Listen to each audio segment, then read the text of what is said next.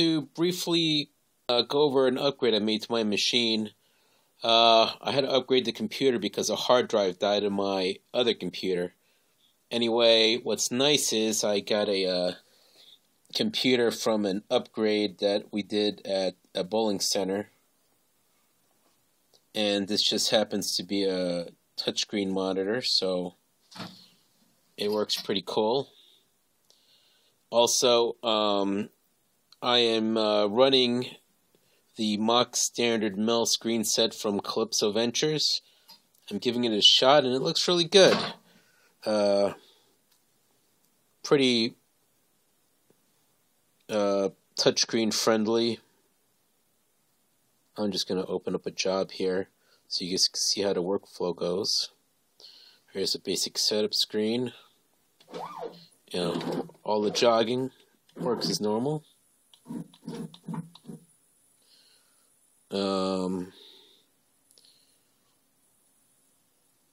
MPG mode. You can move in increments. I think I have it set to 1/100th of a step. Anyway, let's go back to continuous. Now over here you can set all your offsets. A lot of probing options. I don't have my probe yet, but this looks like the way to go. You have one screen for your tool offsets here. Looks pretty clean interface.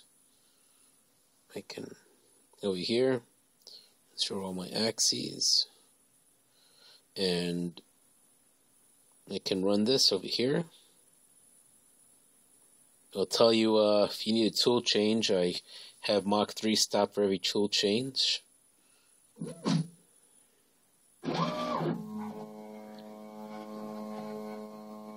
I think the computer makes the machine run a little bit smoother, since the higher processing speed allows me a higher look ahead. Nothing special here. Program otherwise runs pretty much the way it would under the regular Mach 3 screen. Little toolpath preview.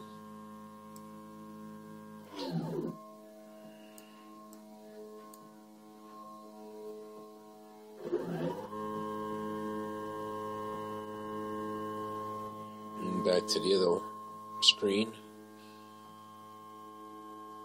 of the DRO.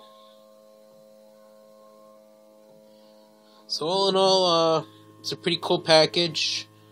There is a mill turn module where you can use the router as the spindle for turning, and you'd have to mount your tools on the table or on a vise.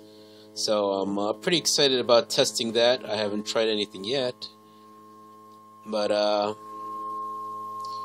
it looks like a pretty good screen set, and I will be messing around with it in the upcoming weeks. Anyway, thanks for looking. Talk to you guys soon.